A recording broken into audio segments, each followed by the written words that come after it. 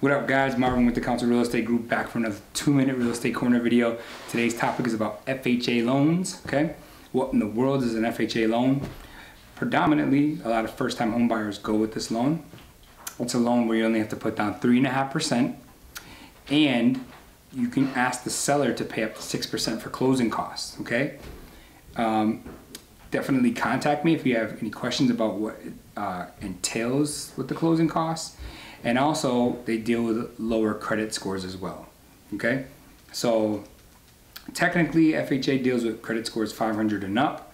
I've never seen anybody get approved with a credit score of 500, but 580 and up, we've done them before. You know, 620 is a little bit easier, 640. You know, as your credit score goes up, it makes it a little bit easier to obtain the loan. But FHA is heavily focused and emphasized towards first-time home buyers. So it's a great loan program. So remember, 3.5% down. You can ask the seller to pay up to 6% for closing costs. So if you bought a house for $100,000, you can ask the seller to pay for $6,000 towards your closing costs.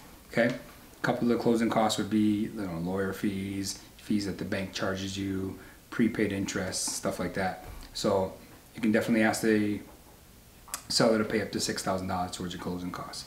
So lower credit scores, great loan program. A lot of our clients use an FHA loan. Great loan program for a first-time home buyer. So hit me up, you guys. Hit me up, guys, if you have any questions at all. Please do. Feel free anytime. Love y'all.